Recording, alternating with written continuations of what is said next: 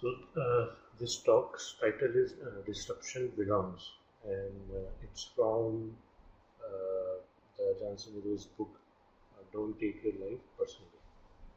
The chapter. Yes, This is one of the it's chapters. one of the chapters.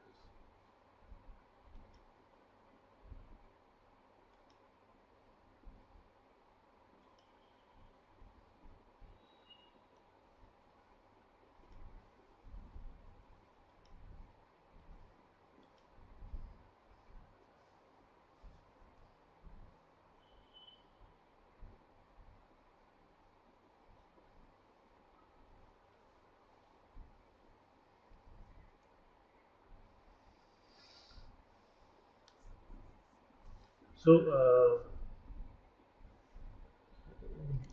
just while starting the talk in the chapter, John Sumidhu gives his personal experience that once while eating food, he was sitting closer to the monks. One of the monk was possibly in depression, and other monk was possibly used to make loud noises while having the food.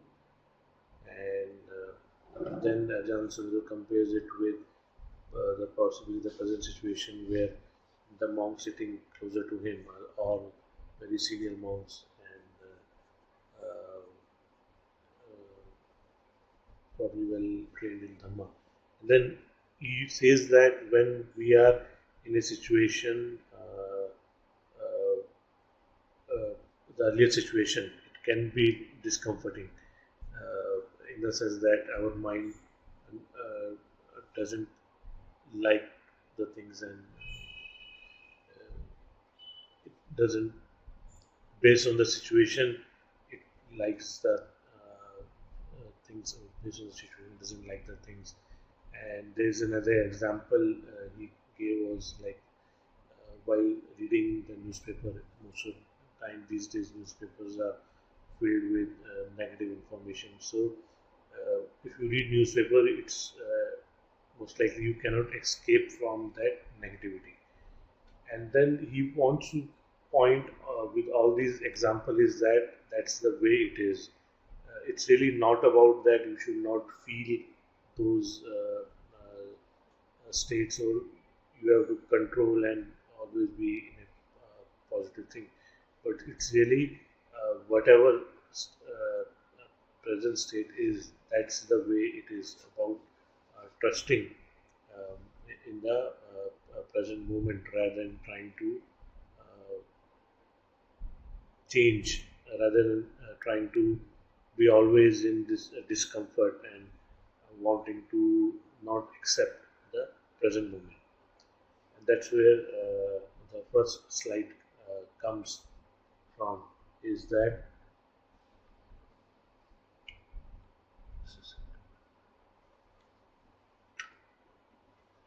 by being aware of the way it is, you cease to resent the world for not always looking like Buddha Rupa or being a serene paradise where everything is pleasing. Because this is not the way it is. Much of the world is unpleasing. Many things we experience are upsetting or depressing or unpleasant. So there is this another example which Ajahn Savidov gave is that whenever he faces uh, um, whenever he faces Buddha's statue, because of his years of practice, he always feels this calm and serene. But whenever he faces towards people, then all the sensory impingement comes. But this uses that as a way of reflection, that that's the way uh, things are, that you really don't need to struggle to correct the things, but kind of have the acceptance of the things they are. The ability to reflect brings you in the present. Through trusting in awareness, you begin to recognize a state of peace that is with you all the time. That is not dependent on lack of impingement or sensory deprivation. You then see Dhamma, you get in touch with what you might call your true nature or Buddha nature, that which most people are not really aware of. So, again, Ajahn Sumito makes these distinctions that in whatever state you may be, uh, uh, that whatever you may be going through physical pain or you may be in an uncomfortable situation, but if you accept it as the way it is, then there can be a peace which can come with that acceptance, and that peace that trusting that comes that is beyond the situations, in the sense that the situations cannot kind of uh, uh, make that peace come and go. That peace is there, and I think you, you just relax into that peace, and it's not that your stress goes away, or if you are in a pain, your pain goes away. But with that pain or those comfortable or uncomfortable situations, there can be still that peace, and that's the trusting of awareness. Ajahn Sumito points towards, and there is this. Part of the sentence which came that that is not dependent on the lack of impingement or sensory deprivation, and that came from the fact that many times we feel that we need to go to a meditation retreat, or we need to be in a quiet place so that we can have that peace. And he says that that's really, that peace is not really dependent upon you having sensory deprivation. This is not something you create through tranquilizing your mind or through any other technique, but it is a reality you tend to overlook when you are caught up in reacting too strongly to sensory impediments, or liking or not liking the things that you are experiencing. So, again, if the tendency is that, again, Ajahn Sumito in various talks, he do mention that tranquilizing the mind or doing the meditation with concentration tranquilizes the mind, but how much ever the refined meditation you have, uh, it's impermanent and it will go away. And when the tranquility goes away, many times what happens is that the stronger the tranquility have been in one of the experience of meditation, the stronger will be the suffering and the longing to attain that tranquility again. But that's where the Ajahn Sumito says that the peace or awareness, that trusting which comes, that is really not dependent upon whether you are in a tranquil state or you are in a state of suffering. Coming towards the next slide. Again, the second slide is related with the thinking, and Ajahn Sumito mentioned is that our thinking is kind of linear, in the sense that we can think about one thought at a time. And he made this comment with reference to Paticca. He says that when we read the dependent origination links, ignorance cause. is by ignorance leads to sankharas. Vidya Pachya Sankara, Sankara Pachya Vijnana. Right. So when we think about it, we have to think about it in one at a time. But they are essentially the things kind of which arise simultaneously. And if you hold on to thinking about and analyzing the Buddha's teaching, you will always be caught in the assumptions which we make from logic, reason, and the dualistic function of the mind. Uh, Again, what Rajan Sudhir says is that our tendency to try to grasp the things with logic is strong, but how much ever we may try to do, that will be that's not the way to understand or to reflect on the teachings of Buddha. You don't even have to know what understanding is. You don't have to think, have I caught it? If you think about it, you probably think you haven't. Again, that's uh, uh, the whole tendency trying to know, trying to reason it out whether you are doing it correctly or not. It itself is the one which will bind you because it's like trying to capture the nibbana in your thinking when you try to really understand that whether you're doing it right or you're doing uh, it correct way. That's again it takes you towards the dualistic aspect of the mind.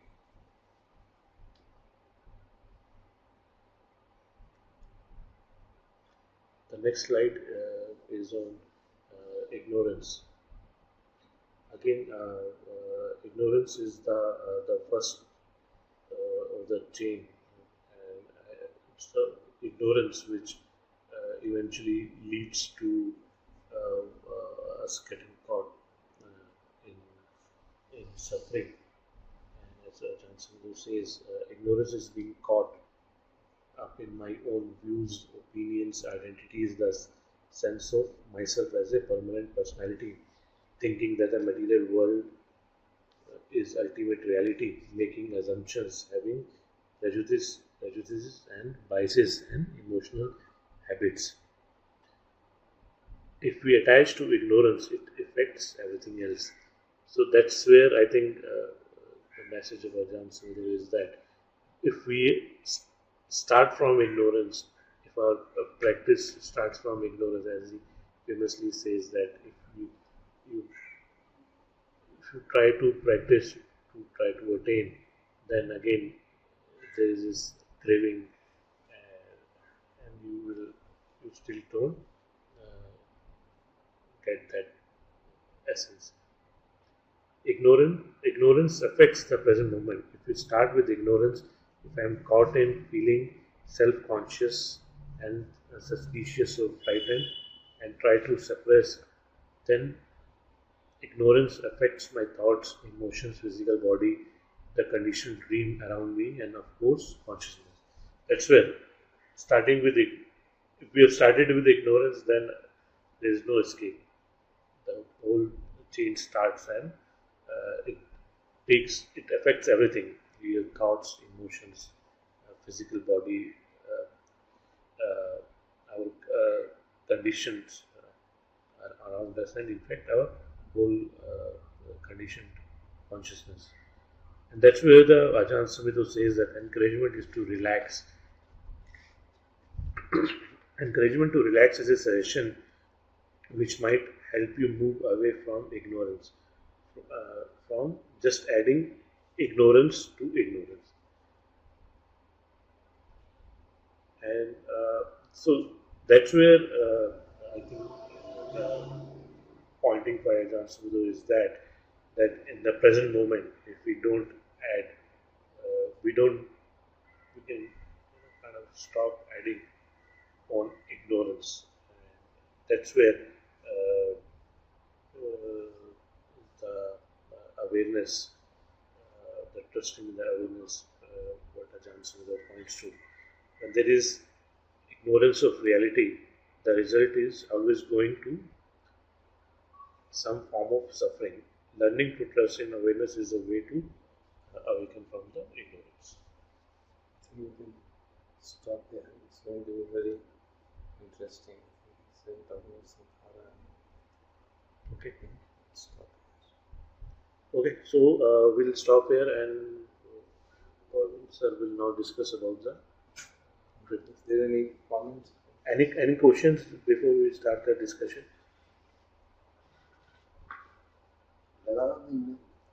Asked. So to tell you, sir, we have Amit, Bharti, Deepthi, Garima, Meenakshi, Rajendra ji, Srinivas ji, Silesh and Sudhakar online. Good friends. I'll share with you the briefly what transpired. We had a hectic 10-day pilgrimage cum retreat, and two of the people who were there on the online were also with me, Srinivas ji and Rajendra ji. Besides that, it was Arpan and Anish Goel. So 5 of us went around. We went to different monasteries. The main idea was to show them the presentation on the site which we had made and to get their opinion on how we go about it. So we went to Wat Marjan, which is towards the south of Bangkok. From there, then we flew to Ubon, then went to Wat Nanachat, then to Wat Papong, then to Wat Pasi. These are all in neighborhood of Ubon. And then we went to also see the holy site which is there in Thailand containing the bone relics of chest bone relic of Buddha. Then we went to Wat Ratnavan. So in all these monasteries we met the senior monks, as they are called Lumpur. Lumpur meaning affectionate father, generally a title given to people who are meditating for a long time, given monks for a long time and are above 60 years of age. That's what we learned. There's no fixed way of designating. People call them. And by talking to the monks themselves and others, the general belief in the community is that at least 3 or 4 of them are arhats. So that's the status of the people who we met. It was quite a great joy to meet them. And all of them were very happy that this possibility has arisen that monastery will come up. And they made various suggestions on how to go about it. One main suggestion was that it should be done in slow fashion. We should not go about straight away setting up the whole monastery. We should first set up a few kutis, invite monks for short duration, let them stay there, go on Pindapat and see and make a good rapport with the surrounding people. And then gradually over the years, we build up rapport, and then till such time as a monk volunteers, senior monk volunteers to come here as an abbot and start the proper monastery. So they suggested one thing was this, which I think almost everybody is suggesting. We should build maybe a few kutis in a very simple one, absolutely basic minimum facilities, and a small hall where people can meet and meditate. There can be Buddha statue. In fact, Wat Nanachat, Abbot Ajahn Kevali was so kind, he took us around for 2 days. He spent with us only, entire 2 days. Took us to, because all other Lumpurs were Thai speaking, he was the one who was translating for us everywhere. And he gave us a parting gift of a Buddha Rupa. He said, you should put this in the place wherever you make it. So he gave a proper Buddha statue, and which I gave to Anish to take up his home, because he has a bigger home where he can keep things.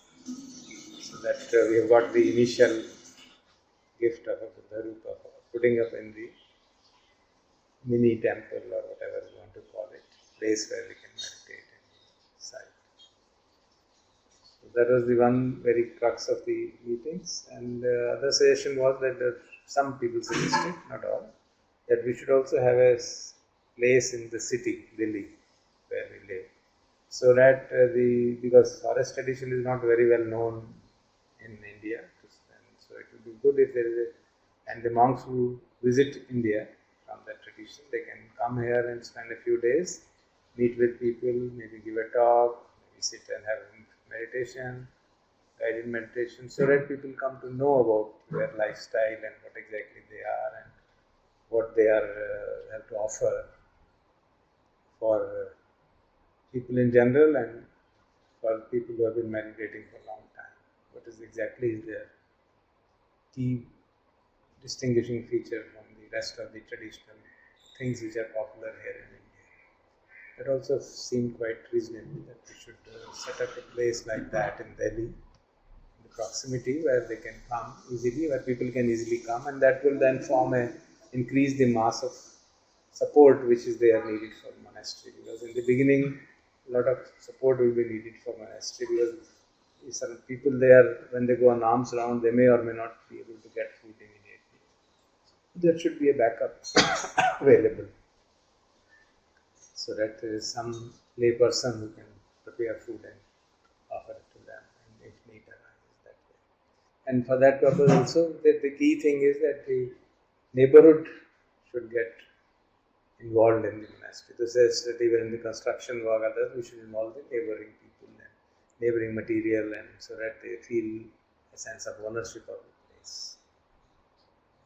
So these were the key suggestions which were made.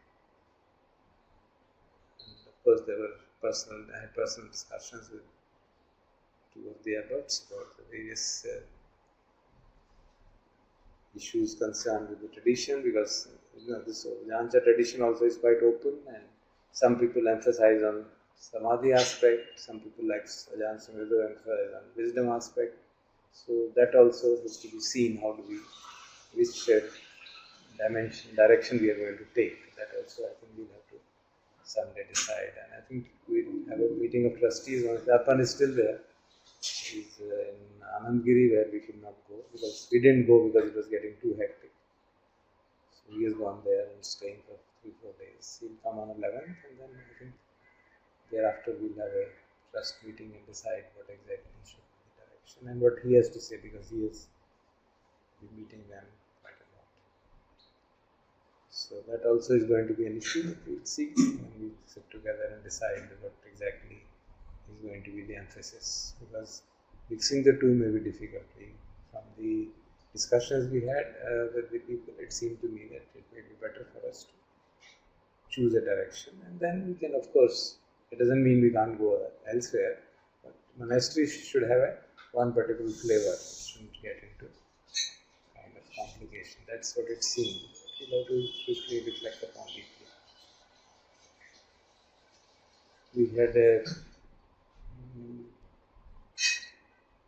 we were there in Ratnavara for 3 days effectively. So we had one day we had a question answer session with Ajahn Sumedho, and a very powerful session. So I have recorded it on my phone and converting it into a video kind of a thing which will be put on the YouTube. So maybe by this evening. I tried to do it last time, but it took a lot of time. So I'll do it today and put it there. The very direct questions and direct answers. So it's not just one question being answered, but number of questions. So it's quite good. So he's made certain statements which were very revealing. So it would be good to listen to that. For all of us, it would be very good to listen.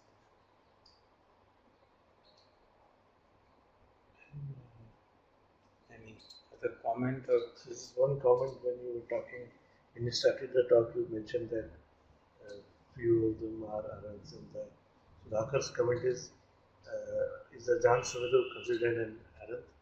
Yeah, his followers consider it. And effectively, I shouldn't say forced, but the way questions went, he made a statement, something of that kind. Toward the end of the question answer session, that the purpose of the life is achieved or something.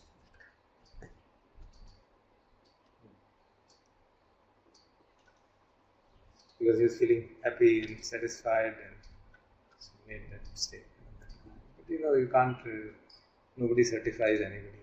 There's general perception among people. So, perception may be right or wrong. Because so the next question comes about this only, that does he know or acknowledge himself? So, no. Some of them, yes. Some Out of the, at least one of them acknowledges.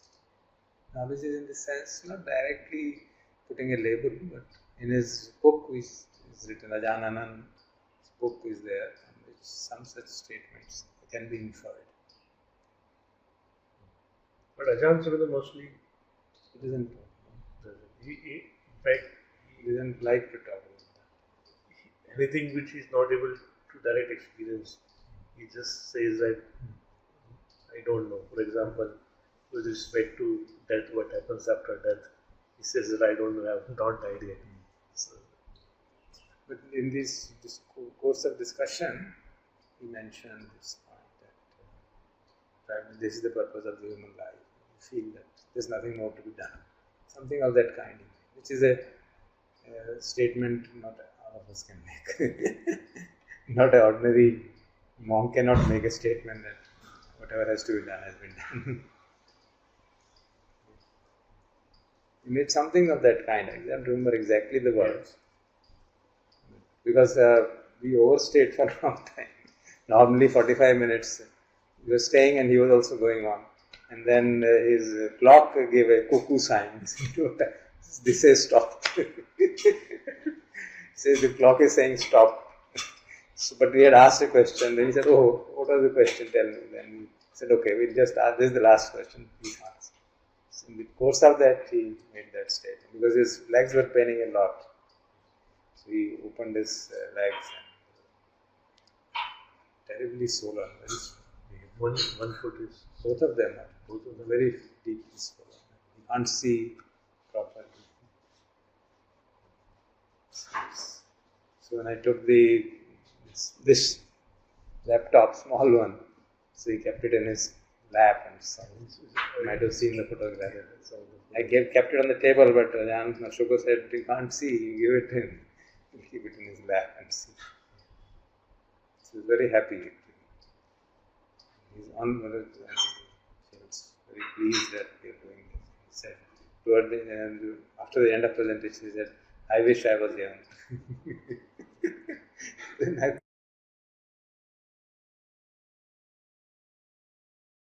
could have come. We didn't tell him to come because that's not fair. But we did remind Ajahn Ashoka about his promise of February. And he said February may be difficult because January they have a very big function. Ajahn Chah's 100th anniversary and they are being celebrated on a big scale. And then he said he's planning to go to Portugal. And a new monastery has been set up there. They have been inviting and will again set up with his initiative and efforts. So his 84th birthday will be celebrated this time in Thailand. He says his 80th birthday was also celebrated in Thailand by the Thai people, and a lot of donations came and they were sent to the one monastery for setting up of that monastery. And 84th birthday, they said they have that 12-year cycle with Thai people. It's again going to be a big event for him. Therefore, he doesn't want to go anywhere. And the people make offerings and they will go to the Portuguese monastery. So then his birthday again will come in July. I don't know, July, August. I think.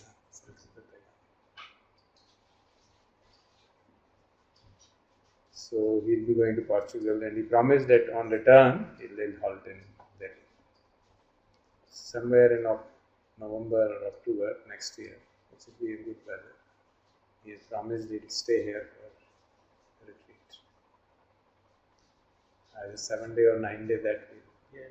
So that he has promised. And of course, Jan Sumedho, when I said I love India, I'll come definitely. Ask him. Yeah. Yeah, I've seen that Ajahn Soto is very protective. Yeah. He's very caring also. Then he mentioned his health is in deep trouble. Kidneys, everything is failing. But he, of course, continues to be exuberant as usual. I think that's where he mentioned that whatever be the state of your body, your mind can still be. And he displays it, you can see.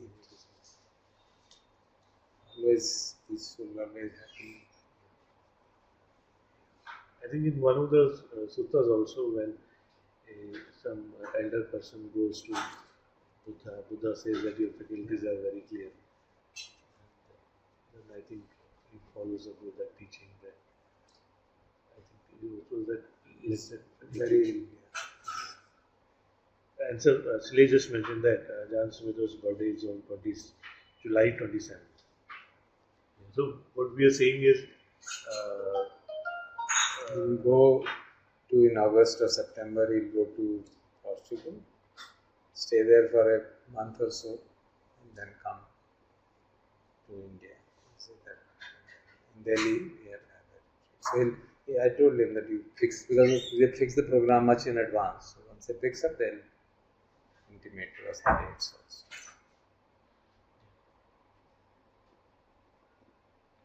so. Any other comment? Any friend has? Suhata is typing something. And with respect to further work on that site, you're saying that once Appan comes back, then we'll possibly. One suggestion was that Jan Amro comes, let us take it to the site. He's coming in December, and let him also see it, and then only after that I think we can purchase. Let's wait till that time. Okay. So that he also comes and goes there, sees it personally. Some people had suggested that let him go and see that it's fine. Somebody suggested you ask Bunkor Liam to come, who is the abbot of Wat Papong, who is supposed to be a arhat. But he said, yeah, we can't really tell him to come and check up our land. It's not done. And he's quite old. Not as old as Sumedhoji, but quite old. Must be in late 70s or something. And he was quite ill also last year. He was almost virtually on deathbed, people say. Sudhakar has this follow-up question on if Ajahn Sumedho did not acknowledge himself as Arhat, how or why the followers came to the conclusion that he is an Arhat? Yeah, it's not a conclusion, it's a feeling, perception. There's no conclusion here. There can be no conclusion. You can't. How are we to conclude? Just a Even if perception. somebody declares, still. Yeah. Ajahn Mahabua was the only person who had openly declared. He also declared. Ajahn Chah didn't declare. But everybody believes. Ajahn Anand also had not openly declared. He's written his experiences of meditation, and from those experiences, people are deriving that conclusion. They're not saying openly that we are. Nobody is saying